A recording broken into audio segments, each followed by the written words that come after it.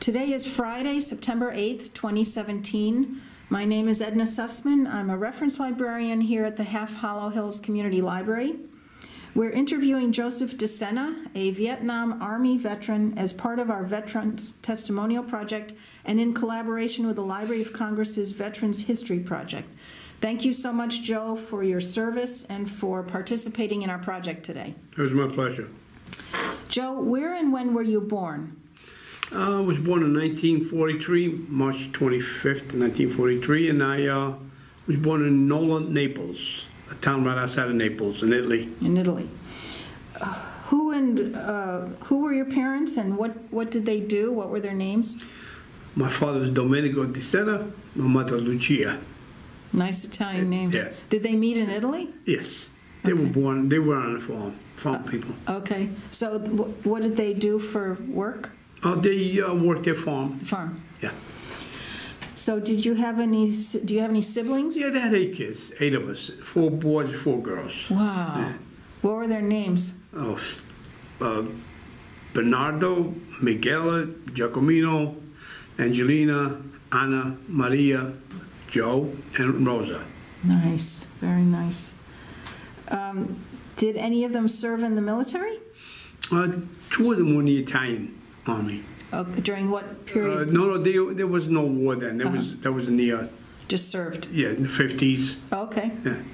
My brother was in the Navy, the oldest one, and the other one was in the Carabinieri. It's like a military police. Police. Like, yeah. So both were in the Italian Yes, mil and service. also the third one, Giacomino, he served in the Army in Italy too. Yes. Oh wow. Yeah. And your dad I not? was too young. Oh, you were My father, yes, he was in the cavalry in 1918. I got pictures of him at home. Really? Yeah. During World War I? On a horse. He was on a horse. Really? Yeah. During World War I? Well, is that 1918. Yeah. Yeah, it was, yeah. Nice. Wow. What were you doing before you entered the service? Or better yet, when did you come over to America? In 1956. 56. I was 13 years old. Okay. So what were you doing before you entered the service? Work, odd job, construction. I used to work with a guy named Fabian in Maspeth. I lived in Maspeth, Queens. Queens? Yeah. And I did construction work. Okay. And when your folks came over, so they got rid of the farm, or they sold the farm, and then what did they do when they? Yeah, they bettered themselves by coming here. You know, my father's brother had a business, construction. Here? And he sponsored us. Oh, you needed nice. a sponsor in those Right. days to come My over. parents did too. Yeah. Yep.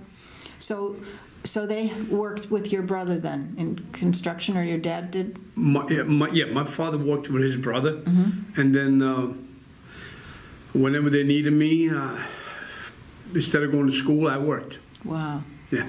So when you came over here, did you attend public school? Yes. Yeah.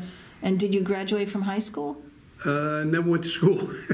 But you They came. always had me working. Yes, they registered in school. You had to. It was the law. Right. But I hardly went. Oh wow, because you had to work. Right. Wow. So you didn't finish. You didn't go to high school. No. Wow. You're amazing. You're amazing. I didn't go to school in Italy because I was working on a farm. Mm-hmm. I remember at 6 years old, doing manual labor in the farm. Wow. What kind of farm was it? Oh, we raised everything that we live on because we didn't. Nobody had a job. Mm-hmm. We all made our living on growing tomatoes, potatoes, and go to what they call a mercato, a market, Okay. and you sold your goods. Did you have animals too on the farm? We had eggs. We had chicken for eggs, cows, pigs. Oh, you did? Wow. Yeah. That's a lot of work. Oh, yeah. A farm like that. Wow. So what branch of the military did you serve again? I was drafted in the Army. You were drafted. Yes, okay. ma'am. You didn't have a choice of which branch to be in. Well, I had a choice, but I was an idiot about it. Why? The Italian government sent a letter that you were drafted into the Army. And I wrote back, denied that I'm in America, I don't want to go. And a few months later, I get a letter from the U.S. Army, you're drafted. How old were you then? 18. Okay. And my father says, "You idiot! There's a war. What are you doing? You should have went into the Italian army." It was Vietnam. So that's how I wound up being in the U.S. Army. Wow. Huh. That was 1965. 65. Yes, ma'am. So what happened when you departed for training camp and during your early days of training? What was that? Where did you go for training? It was strange, you know. They put it on. We went to Whitehall Street. They put you on a train to South Carolina, Fort Jackson. Okay. It's in Columbia, South Carolina, and we had a basic training. How long was the training? It's about 2 months, 2 months. A little bit over 2 months. How was that? It's something different in my life, anyway. Oh. I never knew, anything like that. What did they teach you? Oh, first of all, the calisthenics. The running every morning before you have breakfast. It was beautiful. I mean, and listen, when you look back at it, it was a great life. Really? Yes. Wow. And you had to learn weaponry and... Yes. You had to shoot your M14 rifle. When I was in Vietnam, I had a sidearm, a 45 pistol. Oh, really? Yes. I drove a Jeep. And, you had to have that? Well, you didn't have to, but I acquired one. Oh, I see. Through channels. So do you recall your instructors for basic training? What were they like? It was great. His name was Sergeant Figueroa. 50 years later, I remember this guy. Yeah, that's wonderful. And a lieutenant named Thompson. He was the company commander. Why do you remember their names? I don't know. What? Oh, wow. I remember Lieutenant Chayaskis from Vietnam. The company commander. He was the first lieutenant. But a sergeant named Dunlap. Oh. But he got rotated 2 or 3 months after I got there. Okay. But I remember him. He was a gentleman, great Really? guy. And your instructors in basic training were? Very nice, yes. Very nice. How long was that? 2 months, you said? 2 months. A little over 2 months. So from South Carolina, then, where did you go? They gave me orders to go to Fort Campbell, Kentucky, Okay. the 101st Airborne Division.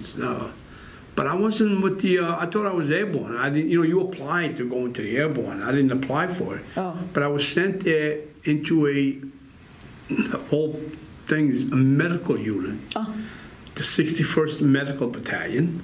Okay. And they broke me into, there was a guy from Long Island. His name was Joe something. Yeah.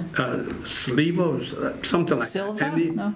And he had to train me on this, what they call a 5-ton wrecker. It's a big truck with a boom on it, like a crane. Okay.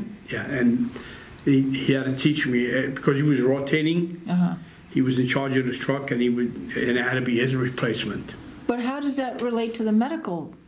Well, the medical unit had a wrecker for whenever, if you went somewhere, if there was a conflict and they had ambulances and all, and it had to be picked up, towed, or I see. They had a boom on it. It's like a crane. So that's how they transported the vehicles to get fixed. Right, to get fixed. Right. To get fixed. How long were you there? From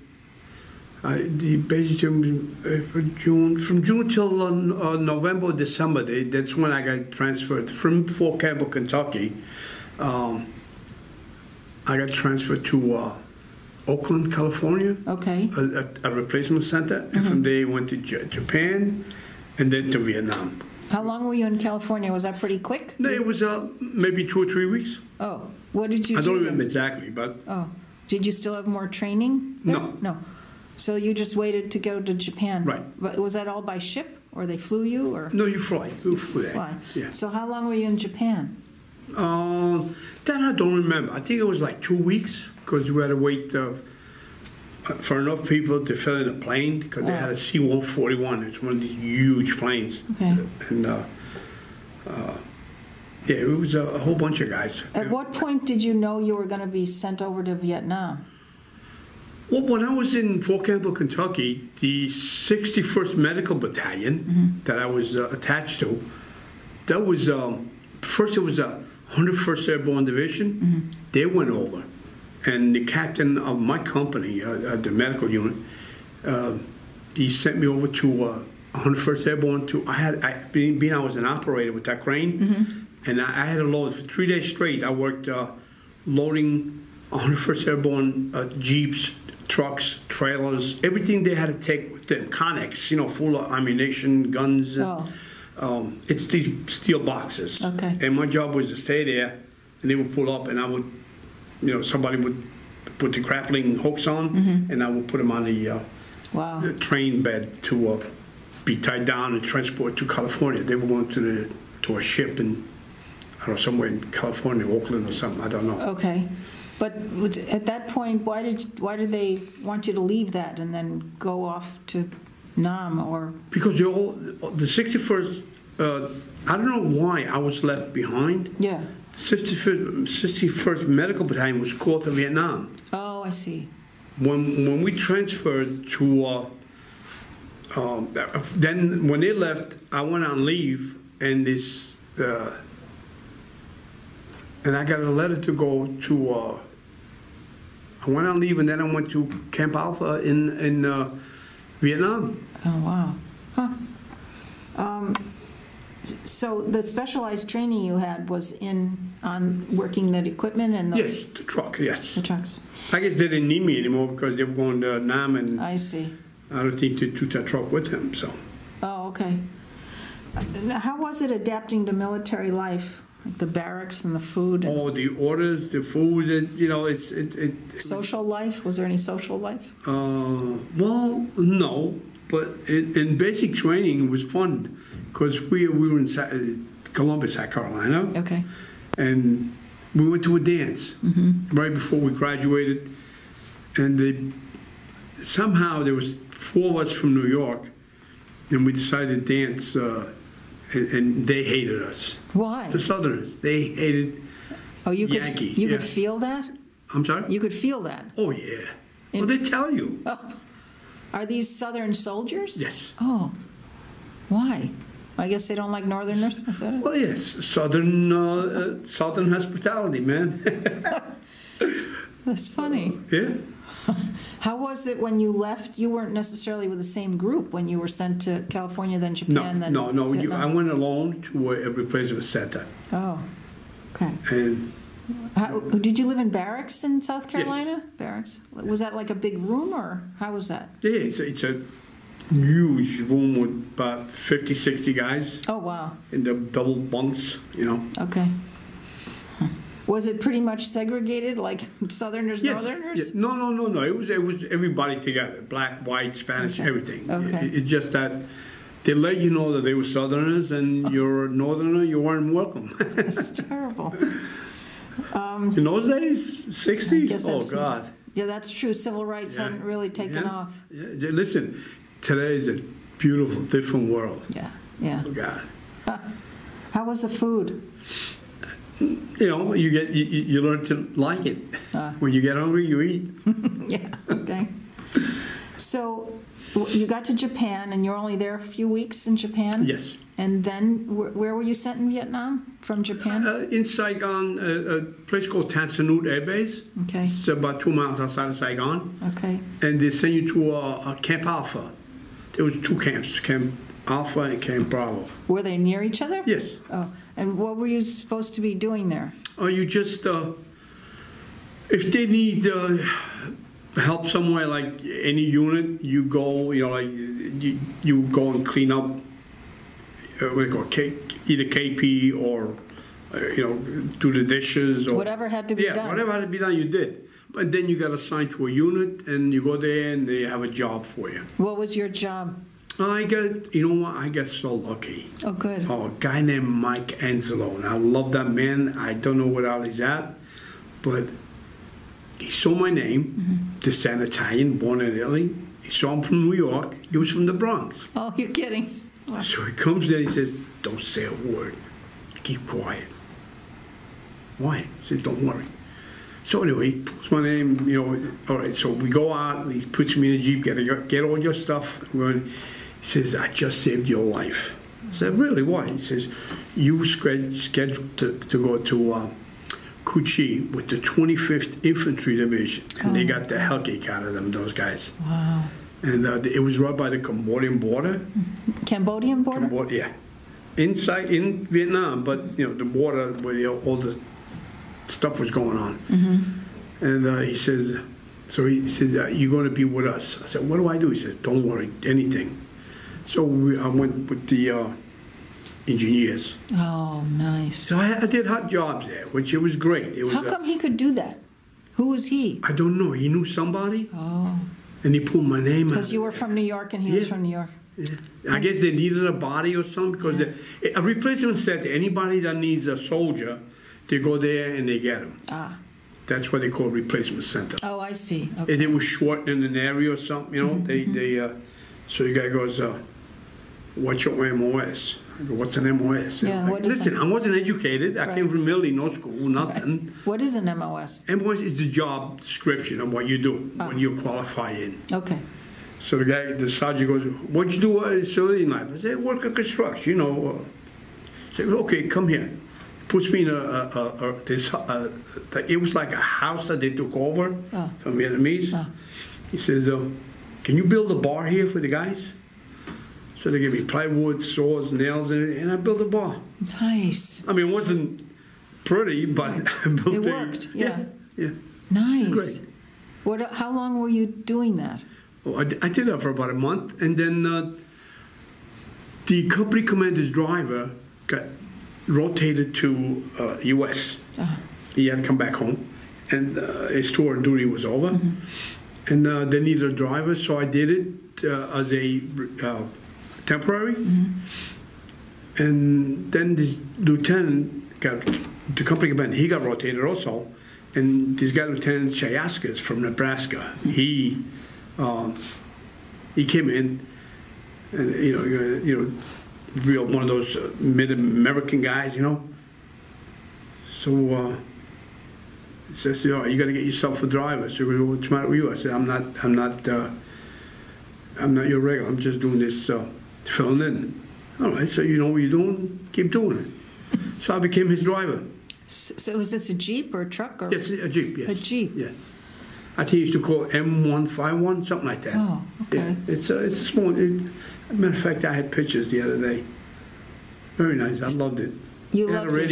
It had a radio, and it had, every time something happened, you would get the radio, put the right channel on, you have to look up the code for that day.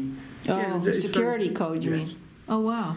And what was funny was, Lieutenant Chiyosky was, we're driving. He says, let's go to Long Bend, because we were headquarters company, the engineer brigade, and he had to do payroll, so he had to go up to different units and pay them.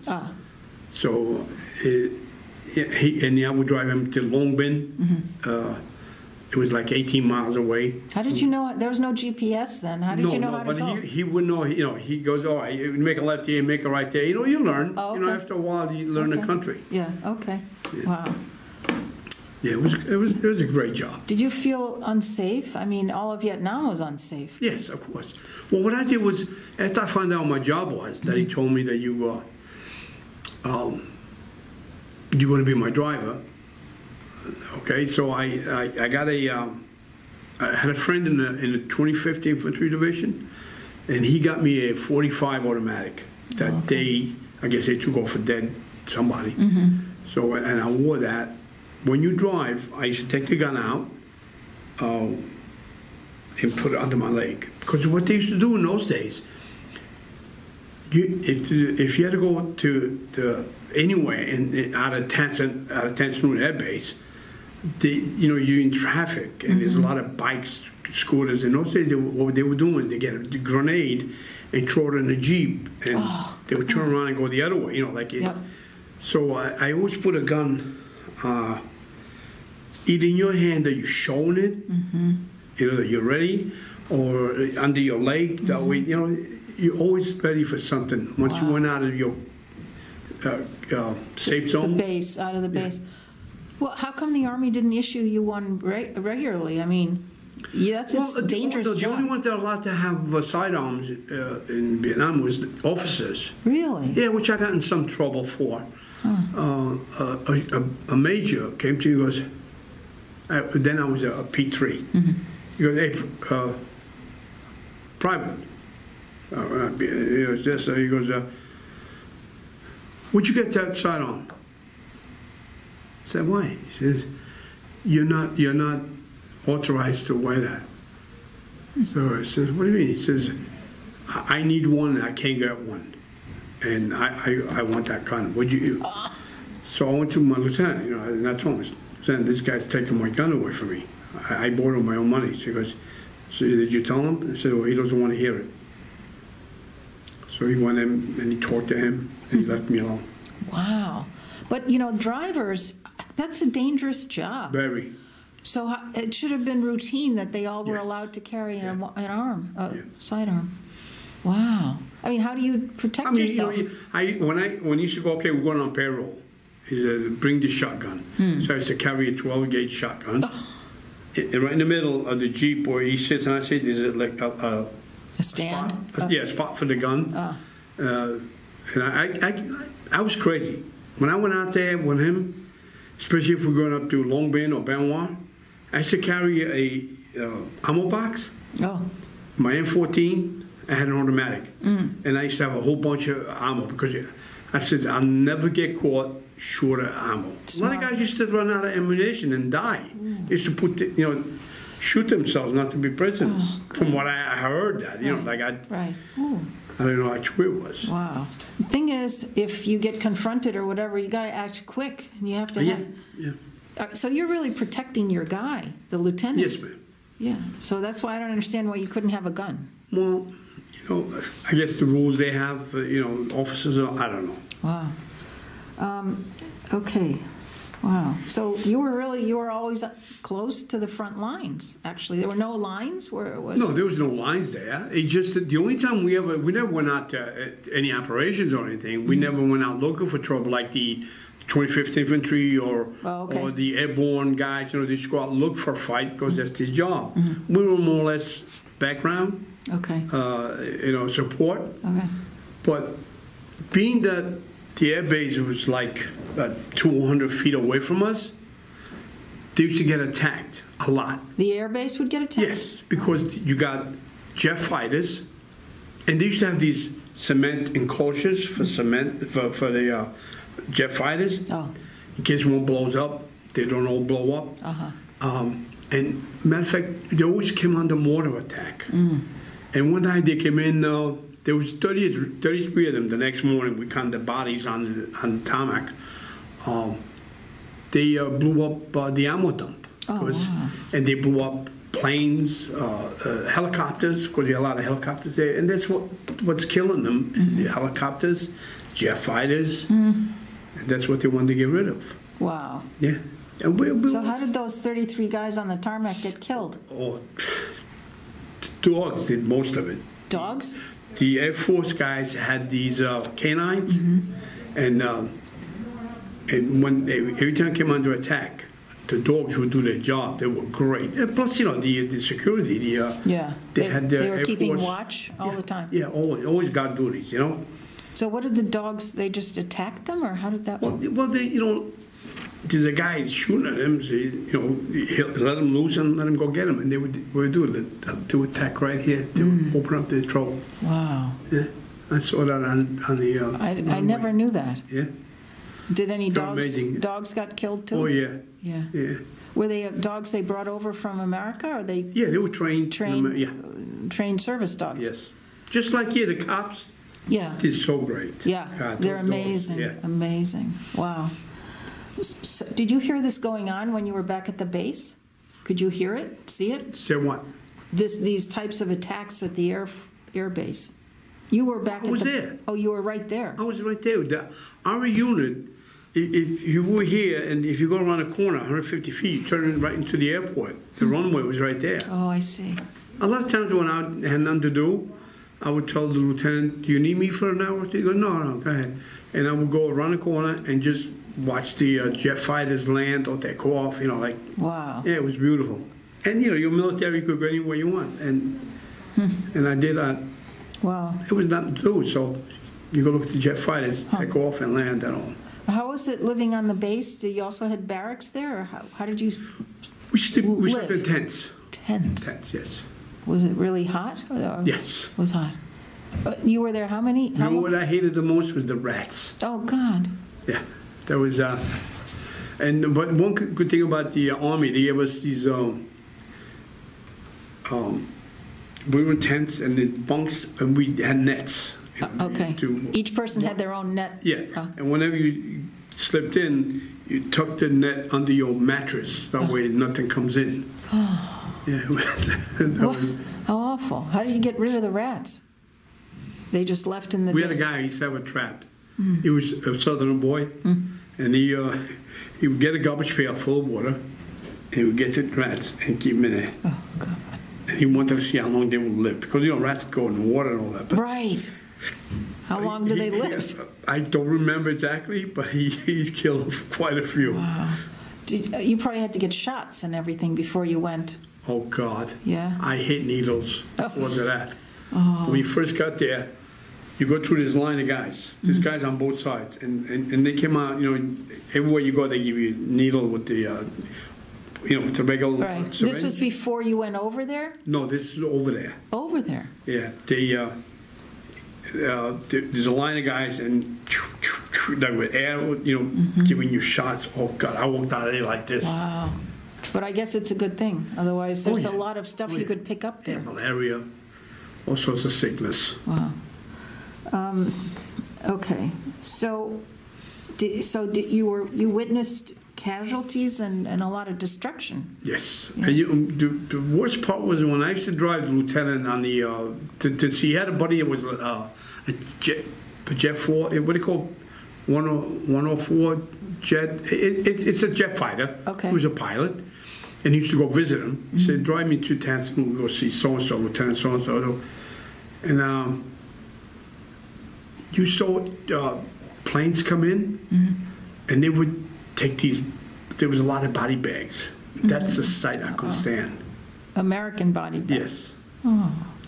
And I had to fight one of the guys there because I'm there next to my Jeep waiting for the lieutenant, and the guy would get the bag and just throw it. I said, "Hey, that's an American soldier, man. What are you doing?" Yeah. Wow. And we got into a verbal, and I walked away because. Yeah. Wow. That's hard I guess to if you do it all day long, every day, but still, you got to respect the body, man. Yeah. Wow. We lost a hell of a lot of people there, right? Yes. Yeah. Did you I think it was 55,000, something like that. Yeah. Wow. Yeah. What kind of friendships and camaraderie did you form while you were serving? Well, you pick your friends. You play the volleyball or on your day off just to relax. All on the base, though. Yes. Yeah. Yes, all on the base. You didn't go. I didn't drink. I mean, we went out once in a while. If you get a pass, but everybody to the bars and drinking. I never drank in my life. Really? No. So now I'm my old age. I have a glass of wine here and there. Yeah, and even now I'm learning to have a beer now. Good. Okay. I could never stand liquor. My Really? God, yeah. Wow. My vice was smoking. Oh God, I was a heavy smoker. Really? Did you? I drove a bus and I was smoking 4 packs a day. After you served, or what? Yes, Yeah. after I served, yes. 4 packs a day. Yeah. Wow. So. It was very hard to put down. I bet I quit. You finally quit. Yeah, I quit 20 years ago. Good for you. Yeah. And not only the health risk, but it's expensive to smoke. Oh my God! Did you see what a cigarette goes for now? Yeah. So back to Nam. So you mentioned to me before that you were exposed to Agent Orange. They used to spray. You see fields and fields of brown. All the grass that's green, beautiful. If you look at Vietnam, everything is green, beautiful green. But they used to put these planes, C-130s, with spray things on it, and they would spray the area with. What was that for? To kill foliage, because they didn't want these guys just to sneak up on us. Oh, okay. Get rid of the foliage, the trees and the grass and all that. Were you? I guess they didn't know then that it was dangerous, so they didn't tell you to take cover or anything. Wow. Did you feel the effects of it? While they were doing it? No. No. No. Huh. What about afterwards? Well, you know what? In Saigon was good. We didn't get any of that there, but when we moved up to Benoit, that was it wasn't exactly Benoit. That Long Ben. Okay. It's they moved from Saigon to from Tanzania to Long Ben, and there's I think it was Benoit Airport right there, Long Ben Airport, one of those. That's where we flew out of when we came home. That wasn't a military airport. Well, they used it? Used it, yes. Oh, okay. It was civilian boat because I saw TWA plane come in. Oh, really? Huh. So you sound like you know Vietnamese a little, the way you say the cities. You know what? Well, it's 50 years. Don't forget, we came home. And I knew a lot of words. Right now, you asked me, I don't know what that thing. At that time, you picked up some. A little, yeah. Well, the kids used to hang out with us, you know. Really? Yeah. How did you know if they were? Well, they lived there. Their house was right there. They were on the compound we were on. They was living there. Oh. Yeah. So you felt you didn't feel threatened by some of the not them, locals? Not the locals, no. How did you know who was good and who was not? You don't. That's the hard part. Yeah. Wow. You could go into Saigon or you could be on the road next to one of these bad guys. Wow. You'll never know. Yep. Wow. That must have been kind of scary. Yeah. Well, there was a lot of spots in Malai or something like that. It was a northern city. They used to kids with shoe boxes. They used to plant bombs in there and go by where soldiers were. Just like now the terrorists. Yeah. They were doing that back then. So they gave the kids the shoebox with a bomb? Yeah. Did the kid know what was going to happen? I have no idea. Oh. But they blew him up. The box would blow up and the kid would be killed. Yep. Wow. So you said you didn't go into the cities that much. You stayed closer to base. Yeah, only if I had a goal because of my job. I used to go, but I didn't. You know, it was war. Yeah. You don't know who's your friend. Right. You don't know that. So you know, why risk? Right. Your life for what? I didn't drink. You know, I didn't care. So the people, there were soldiers that went into the city to social on their day off or whatever. Yeah. That is risky. Yeah, very risky. Were you pretty much doing just any job that came along in addition to the driving? I mean, if you didn't have to drive him anywhere? No, you just, you know, everybody had a job. And it seemed like it wasn't either. It was so hot. Vietnam was so hot. All the time? All the time. Year round? Year round. Well, I'll tell you about the winter. In the summer, you'd stand there reading the paper or something, and the paper would be wet by the time you get done with it. Wow. You're sweating. Wow. And in the winter, monsoon season, you know, it goes down to 70 degrees, and you wearing a jacket. Wow. Because it's so hot all year. Yeah, yeah. Then when the monsoon season comes, you're wearing it's cold. Because of the rain, too. Yeah, right. So it rained all the time? You would drive, well, in the monsoon season, yeah. You would drive up to Benoit from Saigon, and you would get wet, dry, wet. Oh. But when you got out of the Jeep, you would have you're set, you're wet. Wow. How do you live in that intense? You're a soldier. It's your job. Wow. You do it. Wow. I mean, even at night it rains, but the ground gets all wet. Yeah. We we had cement slabs that we slept on. The bunks was. Oh yeah. Cement slab. Oh, okay. That helped a little, but still. How long is monsoon season? I don't remember. Yeah. 20 years. Yeah. Wow. So. How about staying in touch with family and friends back home? How did that work out? Yeah, I used to write. Letters? Yeah, my father and my sister. You know, They wrote? Yeah. How long? My father missed me the most. He was. I bet. Weren't they worried? Yeah. Yeah. So when you were off duty, you basically stayed on the base. Yes. Right. Anything else Well, about? we had a pool room upstairs. You know, there was a like they had. I think they took over a house from the Oh, yeah? those people. Yeah, and there was downstairs. You had that barn upstairs. You would have a pool room. No, ping pong. I don't think it was a pool. There was a ping pong table. Oh, okay. Yeah. Huh. So wait, you arrived in Vietnam what year? 1966. I spent the whole year 66 in that. Okay, and then? Because I extended a month. Oh, you did? Yeah, Lieutenant Chayaska told me, he says, listen, if you stay here a little longer, it'll be 90 days or less. I go, what's that? He says, well, I wasn't educated, so I was pretty stupid when it came to things like that. I was a good driver, but brain-wise. He says, if you come back home for 90 days or less, you go right home.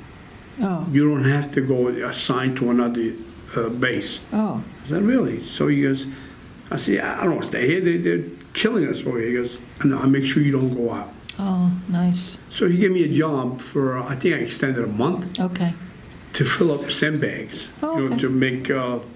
barriers, like yeah, right. safe safe walls? barriers, yeah. Okay. Good. Yeah, listen, it's better than going out there. Saved your life, yeah. Yeah. Wow. So when you came back in 67? January 7, 67, I think it was. Okay. And so they gave you the option to re-up or no? Oh, yeah. Every day they come up with the... Really? And you? I had an offer because I became an E4, specialist E4. You know, you start out as a private, first class, and then second and third, and then fourth. You get this funny looking patch. And then he goes to me, and my lieutenant says, I'll make you a E5. So I go, E5, is that specialist? Or I want E5 sergeant, 3 stripes. I give you the 3 stripes. Oh. I said, no, I'm going home. Really? Yeah. You didn't? Yeah, I didn't getting want to stay. promoted gets you more money or responsibility? Oh, okay. But you didn't want it to No, stay? I want to go home. Yeah. So you were... You don't want to push it. You Yeah. live that long, you don't want to push it. That's true. But so once you left, you didn't stay in the Army in the States? That was No, they drove me. I wanted to get discharged in California because you know I'm a kid from Italy, never saw anything. You know, I wanted to see California. You know, you always Hollywood, this and that, San Francisco, and they won't let me out there. They said, no, you live in this because a lot of guys would get discharged. You know, that's what we used to hear, read. You know. Guys get discharged in California, and they get on drugs, they get in all sorts of trouble, they die, you know. So they discharged me at the Air Force Base McGuire in New Jersey. Okay, McGuire. Yeah, Fort Dix. Okay. Fort Dix. Yeah. And then your folks They put me on a bus to 42nd Street Okay. to go home. You went home. You weren't married at that point? No. Okay. So what did you do once you got home? I went back to the old job. You did? Digging ditches. Construction. And working construction. But then I had a cousin that, he was in the Army during World War II. Oh. And yeah, he came in Italy to visit us. This guy, Al DeSena. He used to live out here in Deer Park. And he says, you want to go back to that?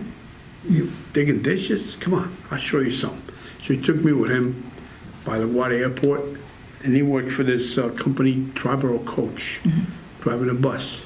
I don't know how to drive this. He goes, you're in the Army. You go 5 ton? Right. You could drive this. So he showed me everything. He got me CDL license, Oh, nice. and I became a bus driver. How long did you do that? 42 years. Good for you. Wow. My God. Was a bus for what? Just a, Yeah, pick up people in the street, you know, Okay, in Queens. public and bus. Manhattan. Yeah, public bus, Okay. yeah. Public transportation. How was it when you first came home? How were you received by family and friends? Oh, my first experience that I had, they dropped us off, the bus dropped us off at, what is that, Port Authority? Okay. And a guy goes, baby killer. Oh. I had no idea what is, you know, what's, then I found out about that guy, Cali or something, that he killed the Oh, yeah. machine gun to a in whole Vietnam. bunch of kids and all that. Yeah. I said, baby killer. Wow. You look the other way. Yeah. Yeah, nobody, it was such an unpopular war. Yep. I mean, now, what is it? 50 years later, we're getting a little recognition. Yes, finally. Thank God. Yep. In long ways, man. What about with your family? How were they? When you came home, how were you received by your family? I was the baby in the family, the boy. Yeah. The youngest. You were the youngest? Well, my sister Rose is the youngest girl, but I was the youngest boy. Okay. So that was my father's favorite, in those days. How was it readjusting to civilian life? It was easy. I had a lot of friends here. Nice. And where I grew up in Maspeth. Queens. Yeah. Maspeth, Queens, yeah. I was a king, like a little guinea, that. I was very popular in those days. Nice. So you still had friends and got back in with just got back to the old swing, That's nice. Have you remained in contact with any of your fellow vets at all? No. The only I got together with that guy Mike Enzelo. Oh yeah. That lives in the Bronx. That he's the guy that saved me. Yeah.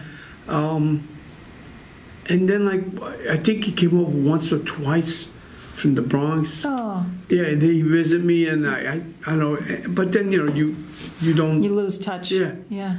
Too bad.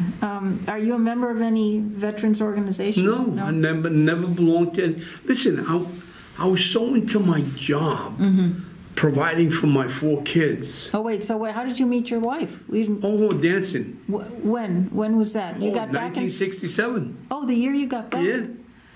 I used to go dancing at this place called The Manor. Okay. On Northern Boulevard at 211th Street. Okay. And one of her friends says, "Come on, I want to introduce you to a guy." And her name is Janice, so she was, that's Joe DeSena, Joe. Man, I fell in love with my wife. Nice. So great. Nice. When did you get married? October 68. 68. October, oh Jesus, she'll kill me, 24.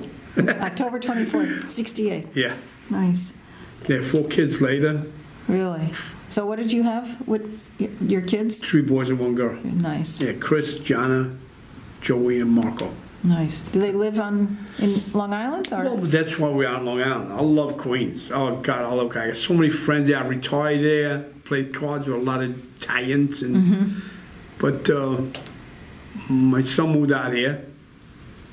My daughter moved out here. Really? And what are we going to do? Yeah. So my wife wants to be with her grandchildren. Yep. And here we go. How many grandchildren do you have? Oh, two girls. Nice. So... Got nobody carrying my name, though. I hate that. But your sons might have children one day? Well, Chris has one daughter. Oh, okay. And got Marco, he's a teacher in Baruch College. Oh, really? Yeah, and Joey, he moved to North Carolina. Nobody wants girls, nobody wants kids. Oh, yeah, they wait a long time sometimes, kids to have kids. Are they all married, the 4 of them? No. Just my daughter, Jana, and she has a Jenna, a daughter, and Chris got Julia. Oh, you might still have a boy coming. Oh, Jesus.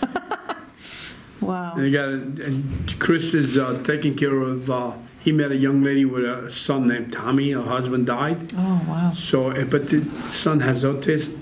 Oh. And, we love that kid. He's such a great boy. Good. It's nice. Yeah, so. How do you think your wartime experiences affected your life? You know what? I think everybody should go to the service. Really? I like the Israelis. If you live there, you join and you serve. Yeah. And I think it's such a great thing. I think every kid should be in the army. Yeah. What do you think? How do you think the military impacted your feelings about war or the military in general? I loved it. Yeah. I love the country because listen. Without America, I wouldn't have what I have. So I'm thankful for that. So. What do you think are some life lessons you might have learned from the military?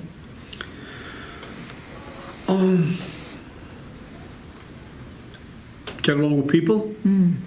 different. Yeah, you had all kinds, all types. Don't forget, I'm from Italy. I know Italians. That's it. Yeah. And a lot of guys that come here from Italy, they hang out with Italians. Yeah. That's why you have that broken English and all that. Your English is perfect. Well, no, it's not. But when I get excited, the guinea comes out. But I never hung out with Italians, ever. Oh, that's interesting. And never went to school. Like I learned everything, but say, what does that mean? Ask questions. When you came over at 13, yes, ma'am. You didn't speak any English. Not at all. Wow. And your parents, nobody spoke English? No, nobody. How did they all learn? They didn't. Wow. My mother was illiterate. She came from a farm, and they never moved out of that farm, so she never went to school. And she met my father when she was like, very young, 16 or something. They got married. Matter of fact, her brother helped my father run away, because in those days in Italy, you ran away with the girl that you love. Yeah. Well, anyway, you hear the story, I love it. Wow. And your brothers and sisters, too, didn't speak when they came over here? No, nobody. But we all, I remember my sisters, at night they used to go to Newtown High School, which they had to take a bus from Maspeth to go to Corona. Okay. Yeah, and they learned English? They learned English. Nice. So you told me you were injured at one time. I forgot to ask you about that. Your hand. How did your arm? How did that work? Yeah. How did that happen? Well, when I was a company commander's driver, and every time we came under attack, I had to take the Jeep with the radio and with the orders. There were a briefcase with all the orders in it, and they would tell you what radio frequency to tune in, because you had to coordinate with the planes and the helicopters. But what happens when they came under attack, we got assigned to the east end of the runway, and all the action was at the west end. And you could see bullets flying, helicopters, planes diving. It was crazy. And were you in the Jeep at this point? Yes. Well, I had the Jeep with me and with my men. Like when you go there, you pull up and you set up the perimeter. Oh. You set up a machine gun there, like crossfire, and then the rest of the guys would, with the rifles. But you would get an assigned area, and because the compound that we were in Tansanut, it was all engineers, cooks, administrative workers, but they all had guns to protect the perimeter when we came under attack. Okay. Yeah. But then how did you injure your arm? We came under attack. They were boarding the airport. And it came... we had a... it's a coffee, it's okay. We had a... we came under attack, and I dove... you could hear the bullets hitting... because over there, the roads are elevated, and you have like rice paddies, with the water, and it keeps the water from running out, so you were on top of the road, and I remember the bullets hitting the dirt, and I'm driving, so I took the Jeep and they sent me for coffee. It was like a few miles, like 10 blocks away, to go back to the compound and get the, I had a big pot like this. Okay. And everything went flying, because when the bullets were hitting the ground, I drove right into the ditch. Oh, wow. Yeah, I wasn't going to get hit. Right. So, was this going to get the coffee or coming back? Coming back. Coming back. So I wish it was getting going. I didn't waste all that coffee. Yeah, you lost all the coffee. Yeah, so that's, you know what? I remember in a hospital for 7 days, but I don't remember if it was for that, because it was over here, it was all messed up. Bloody, open? Yeah. Yeah, wow. Did it? And I didn't even know until the guy said, "Joe, you're bleeding." Wow. So was it hard to move your arm, or once you got out? No, not now. No. Then you mean? Yeah, then. Yeah, well, like at first you don't know anything. Right. And then your adrenaline slows down a little bit, and ouch. Yeah, yeah. Wow. So after the 7 days in the hospital, you went right back out to your unit? Yeah. Wow. Drive my lieutenant around. Did your folks know that you were injured? No. No. I wouldn't tell them that. Yeah. So good, I'm glad we covered that because I forgot to ask you that before. So what message would you like to leave for future generations that might watch this video? Join the Army. Great. Or serve. Serve. Yep. Is there anything else you think we haven't touched on, or any experience or any situation that you want to share that we haven't covered? Oh, no, this is great. We're good? Thank you, Okay. yes. Thank you so much, Joe, for everything. Thank you. For your service and being with us.